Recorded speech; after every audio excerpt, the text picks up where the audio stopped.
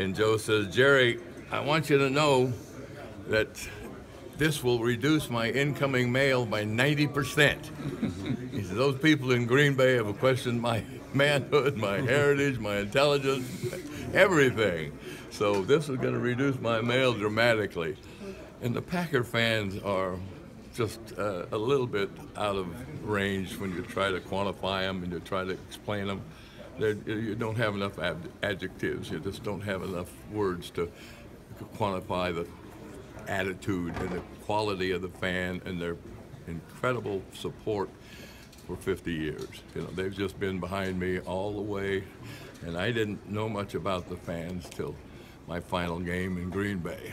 And we fumbled the ball in the 40-yard line, and the game was over, and our career was over, our season was over, and we trudged off the field, and it's over.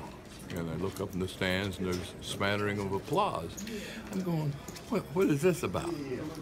And I get a little closer to the sidelines, and the applause grows and grows and grows, and pretty soon you look around the stadium, and the whole stadium is standing up and applauding. And you're going, what? Oh, they know. They understand. They know it's over, and they're saying thank you. And I went, wow.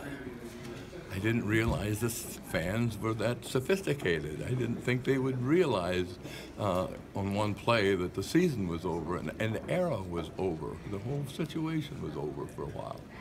So they're just beyond description and beyond words. You know, they're sensational.